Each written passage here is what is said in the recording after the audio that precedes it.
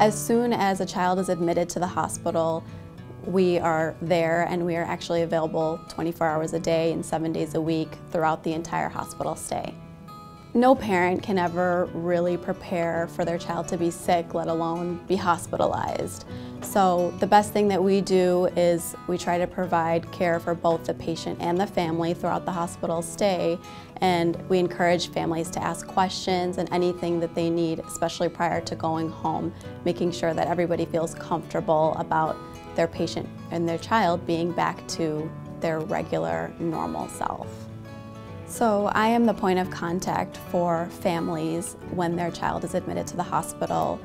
As soon as they're there in the hospital, I am the one that the nurses will call if there are any issues or if there's any change in their status. I'm the one to come to their bedside to help alleviate any stress that the families are experiencing during a difficult time in their life.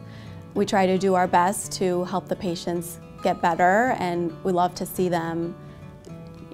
Personally, I love to see them initially when they're very, very sick, and I like to just see that progression from them being, sick, crying, coughing, not able to get up out of bed and severe abdominal pain, to a couple of days later or even the next day, happy, playful, eating and drinking, making jokes and playing games. That's what I love best about what I do.